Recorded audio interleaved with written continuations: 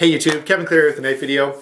I want to have a bit of a serious discussion with you today, and I'm going to make some recommendations here because this is one of the things that I know a lot of people at least have some interest in. I want to talk about a knife that's in a conflict, okay? What knives are suitable for that, what you would look for in a knife that you're planning to, that may be used as a weapon of some kind, okay?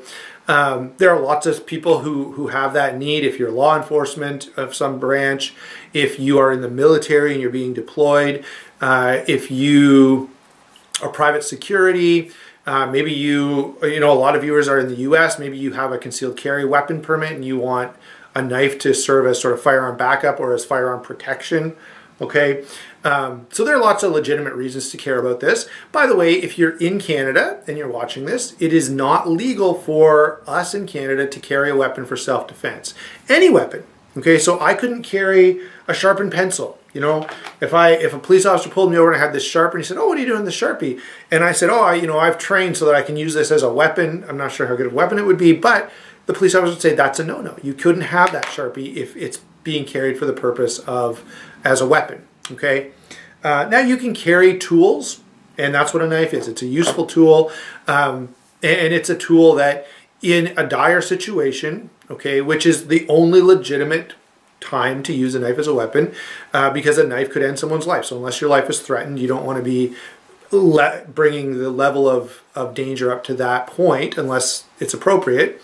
But if you had a knife on you or some other tool, right? If you had a hammer on you, if you had a crowbar on you and you were assaulted and you used that weapon to defend yourself, you would be under a burden to prove that the situation dictated that response, okay? And that's the same for police as well. They're held to that standard as well. They have to prove if they use their gun or their baton or something else, a taser, that was an appropriate response to the situation that they were facing. And that requires that they believe their life is threatened, okay? And same with you and I. So that's the first thing. Get that legal stuff out of the way. Next, I want you to think about this. This is probably the scariest thing that we'll talk about in this video. Okay, you take a knife like this, that blade is long and it's a very slicey blade. That thing could do a ton of damage to a human body. However, it may not do enough damage to stop an attack.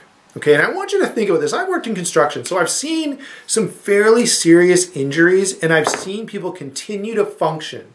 Okay, I myself have continued to function with a nail in my hand, with a nail through my finger on one occasion. It went right through, taped it up, and continued working for the rest of the day. All right, I know of a guy who was cutting out a window. He had a long Olfa knife, you know, the ones where you slide the blade out, and he had the blade fully extended so he could cut around a window, and he had it way back and he was trying to cut foam around a window, and it slipped out and went into his arm, and that blade was buried in his arm.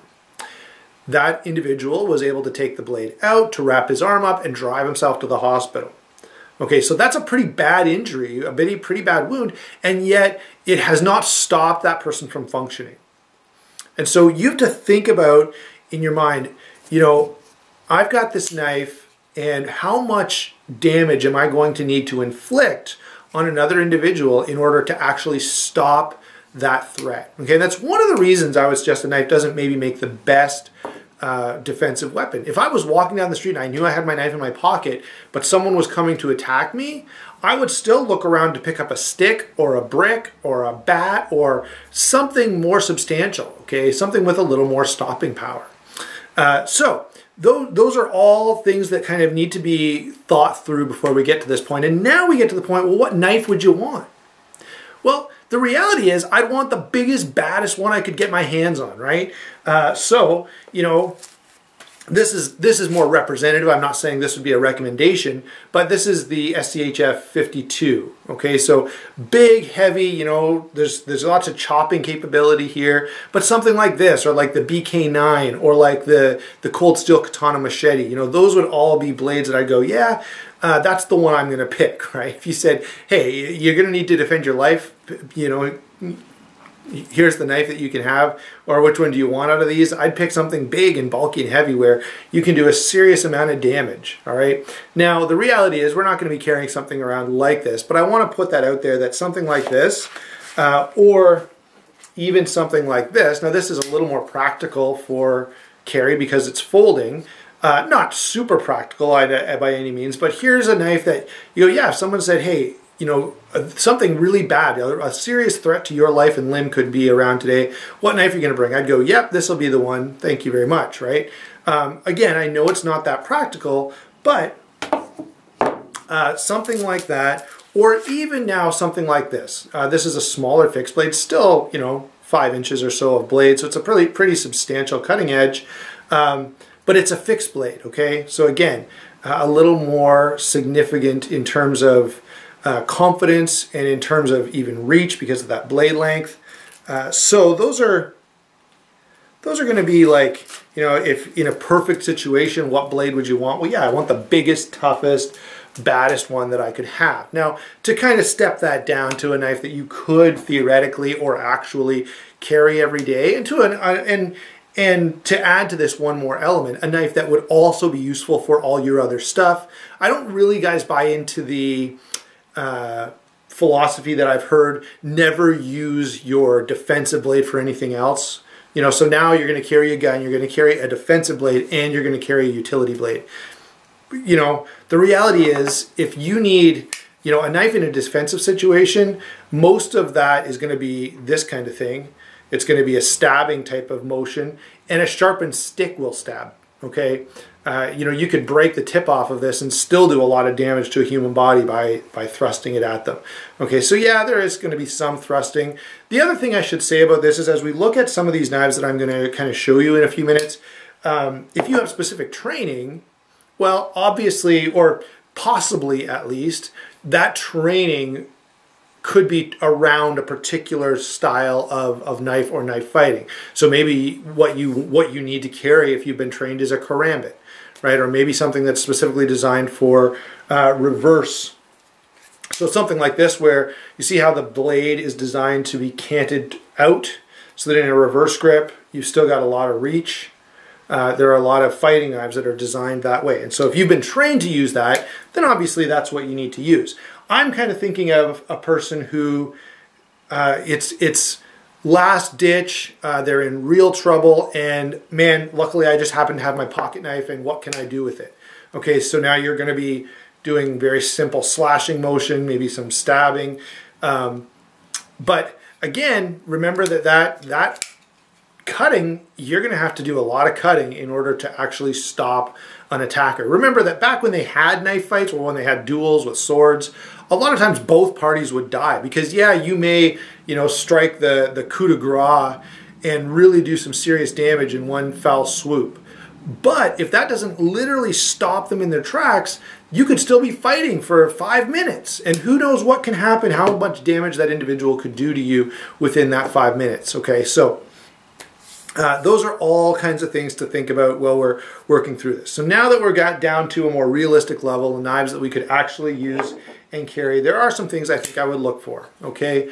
I would look for a knife that has a very positive grip. I want to really be locked in. This is a zero tolerance 0200. I want to be locked in. I want there to be no possible way that I could drop this or lose it. It can't be slipping around in my hand. I have to be very, very confident about my hold on that blade, okay? So that's one of the things you're going to look for. And lots of knives have that. The 0200, yes. The Manix 2 XL, yes. The 0560, yes. Cold Steel Recon 1, yep, absolutely. Even the Broken Skull, very, very heavily textured G10 there. So again, you want a knife that the handle is really, really positive, really locks you in. One thing that can be different, both are legitimate options, but a knife like this is the Spyderco Military, it's very thin, very slicey. This thing cuts like crazy, okay? So is that an advantage in a combat situation? Well, sure it is. However, because that's a little thinner, it's going to be, you know, yeah, that's going to slice pretty well, it's going to stab pretty well, but there is a chance of breaking this particular knife. Now, if it breaks and it's the thing that saves your life, great. You know, obviously you'd be more than willing to make that trade-off. Yeah, my knife broke, but I'm still alive.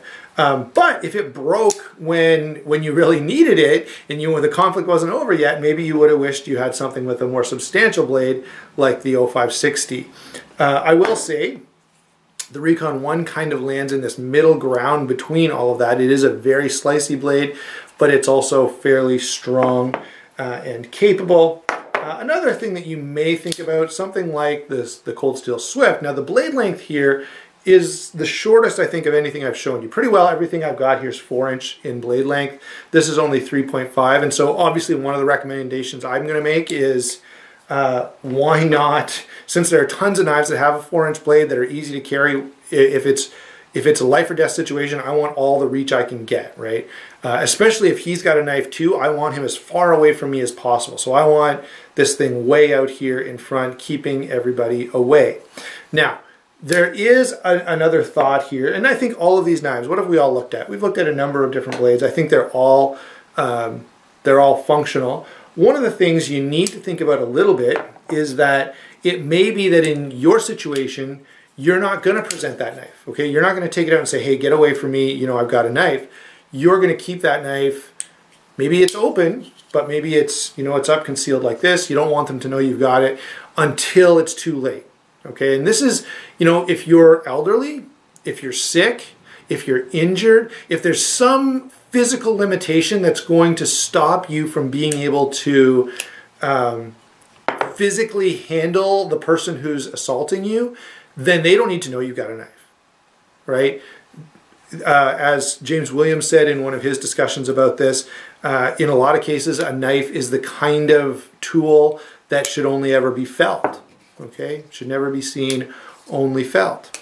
And certainly, when I talked to my wife about this, I said, yeah, if you were ever in that situation where it was that dire, yeah, don't let the guy know you've got a knife until it's too late, until it's, sticking out the back of his head, then that's fine. Again, difficult thing. In each situation, you would have to judge how you're going to handle that, right? If I'm fighting multiple attackers, or if the guy is 300 pounds and 7 feet tall and bulletproof, yeah, I'm not going to let that guy know that I've got a knife until he's right on top of me, and then it's going to go right up inside of his rib cage, right?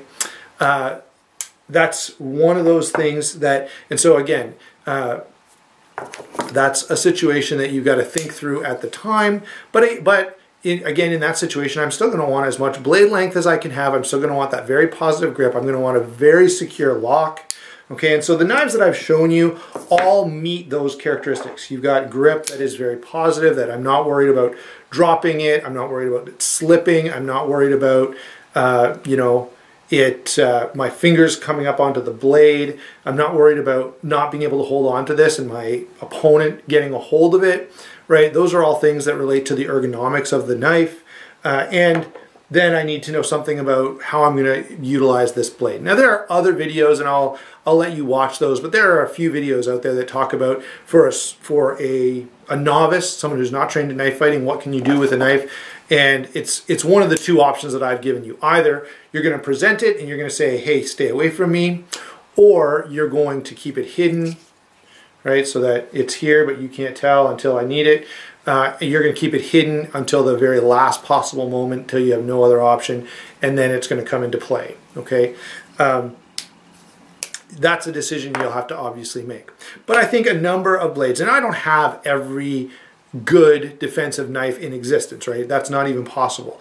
But I've tried to give you a few different examples here of knives that I think would fit, of knives that would do the job. There are certainly some that would do better. If you watch the Szabo video, Spyderco Szabo, and the Otonashi no Ken, that's another great, purely defensive blade, okay?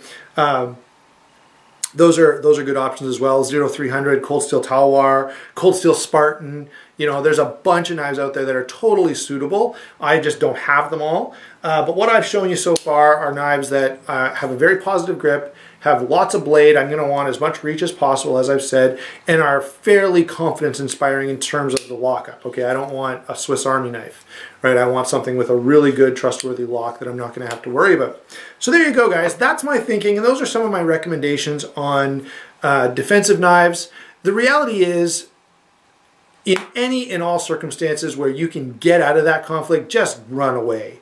Okay, we're not a bunch of ninjas running around ready to just throw down with anybody who looks crosswise at us. If you're carrying a knife, especially, you need to understand that should never ever come into play in a conflict unless your life is threatened. And even then, if there's a way to get around it, you want to do that. Okay, because the ramifications of making that choice are very, very high. Okay, the consequences are, think about it this way.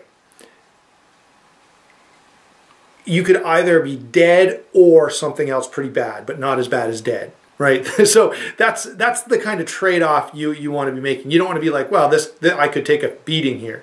Then take a beating. Right? Unless it's your own life or the life of your loved ones or someone else that's at risk, you don't want to get into this kind of a situation.